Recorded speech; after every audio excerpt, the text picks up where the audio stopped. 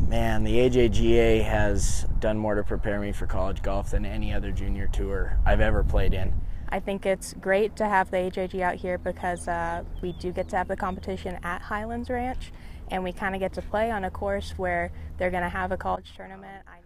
I've established some really good friendships with some of the teammates that I'm going to be playing with, so just looking forward to playing with them a lot. I'm really excited to play some really good competition, especially in my home state, and also to play in at my future college's home course. This is actually the second time I've ever been here, but it'll be good to get used to playing it in a tournament situation. You know, what does it mean to have an AJGA event here at Highlands Ranch Golf Club? It means a lot. You know, it's great not only for the home course of the Denver Pioneers, but also just for Colorado junior golf in general.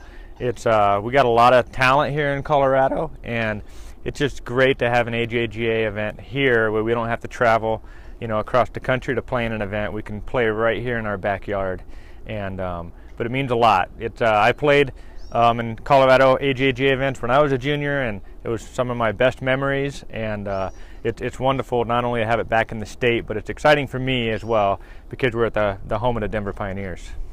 Yeah.